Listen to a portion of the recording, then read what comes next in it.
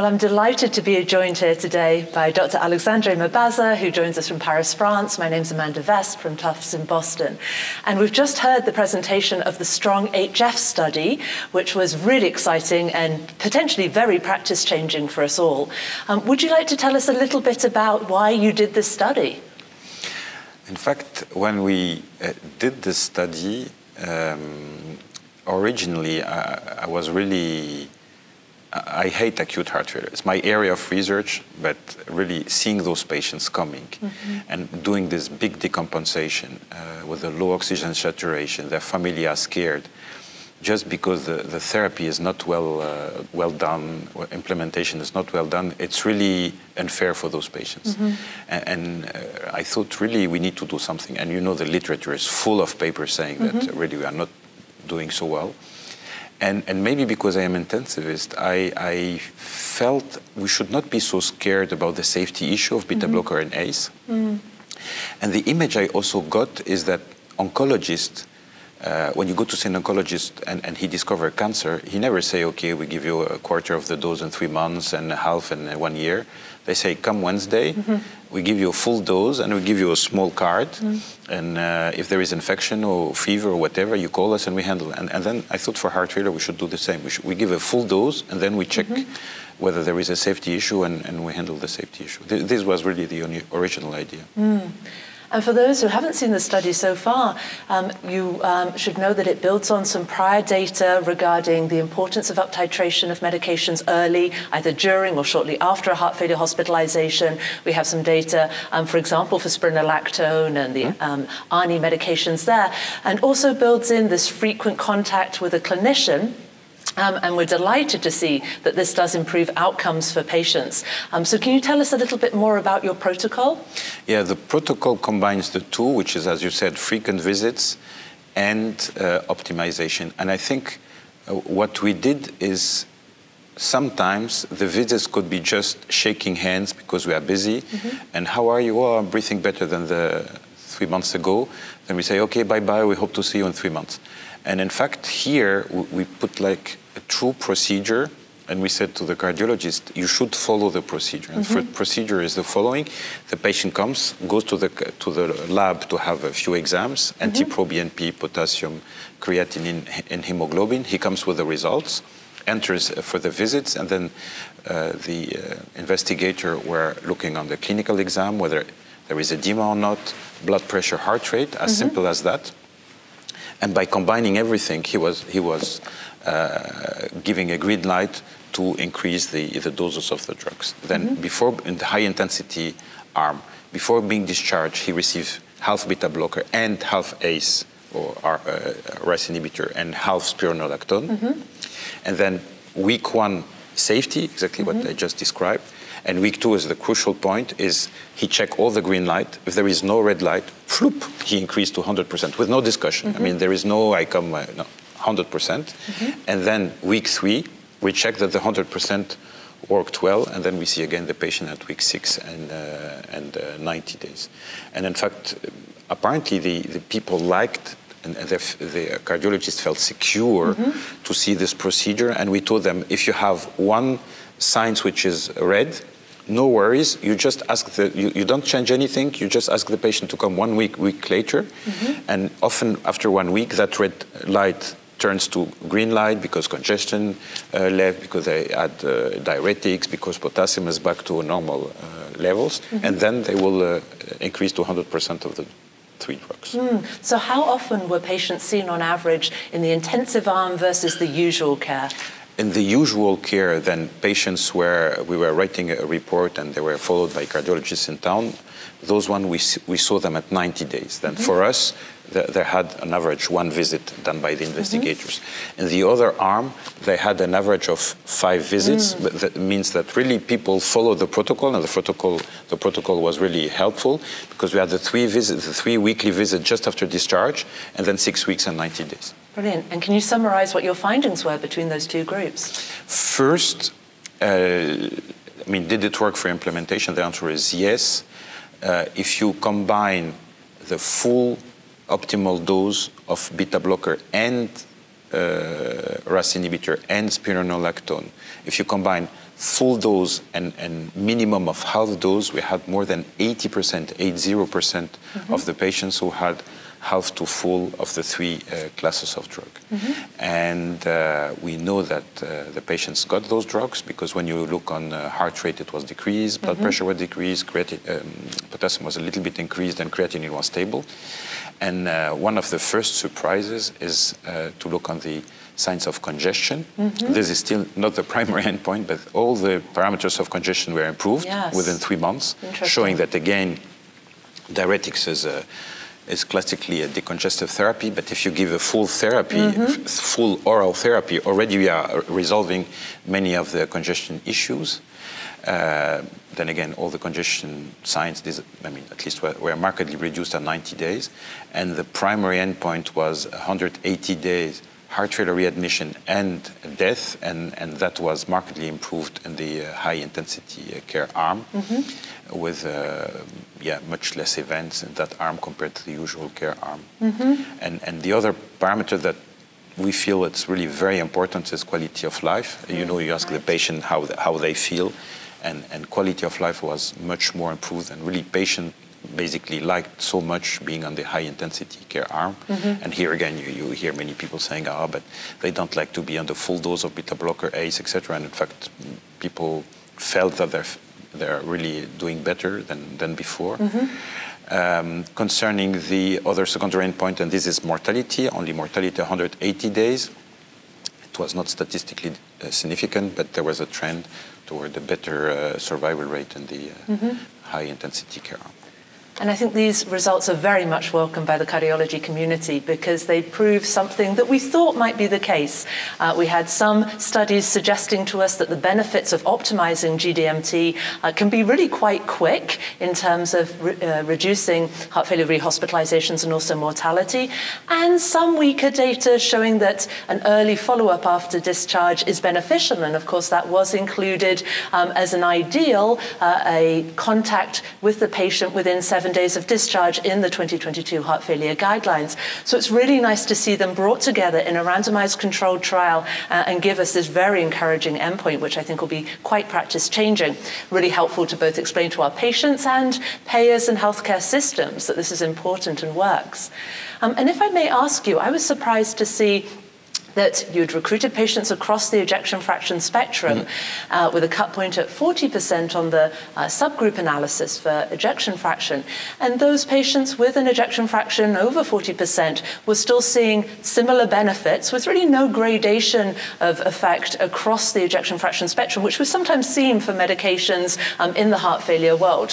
What do you take of that? Is it okay to be up-titrating these medicines as briskly, including beta blockers, in the HFpEF population, or is the effect mainly in the heart failure with mildly reduced strata?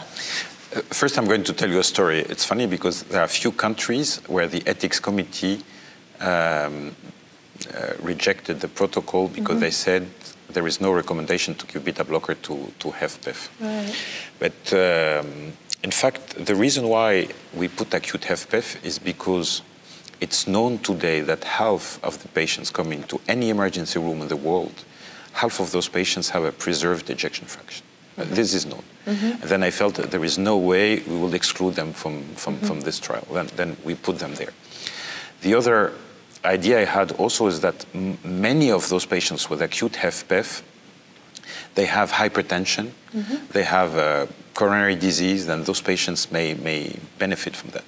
And the third thing is many of the data we published, it's a retrospective analysis, but when we looked on the association between discharge medication and acute HFpEF, we consistently saw positive results. And really combining all together, we felt that we should really put those patients. And as you said, the results is surprisingly, really, I was really, because when you do retrospective analysis, you don't necessarily see the same for a prospective trial. And the results is that they are doing as well as patients with a reduced ejection fraction. And what are your takes on the adverse effects of this rapid up-titration in the vulnerable post-discharge transition period? Yeah, I think you're asking a very good question because, again, the main reason why cardiologists, physicians all around the world are not up-titrating these drugs, mostly ACE, spironolactone, and RAS inhibitors, spironolactone, and beta blocker is because they are scared of the side effect. And in fact, we really showed that people should be relaxed. Indeed, there are a few tricks, as I told you, some red and green line to pay attention on. But we could see an increase in the adverse effect in the high-intensity arm, which we believe is related to a much higher number of visits.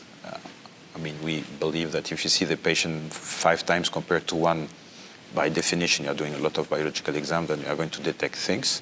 But when we look on the serious and fatal serious adverse event, they were really the same in the 2 arms. Very encouraging. What do you take of the adherence piece? How do patients do up titrating all these medicines all at one time early on? Could we see any drop-off in terms of adherence longer term? It's also a very, very good question. In fact, what we see, and you can see it rather well in the paper in Lancet, you see that when the up titration is done at 2 weeks, there is almost no change up to 180 days. You see a little bit of change, but roughly the patient will stay on the same medication. And I think this supports the fact that we really need to teach strong, teach all the tricks for strong, because as soon as the physicians up titrate at week 2, he's so happy because really he achieved like a big positive results, then he doesn't change anything, and the patient is not going to do any side effect during the following months. Then again, between 2 weeks and 180 days, there are almost no change.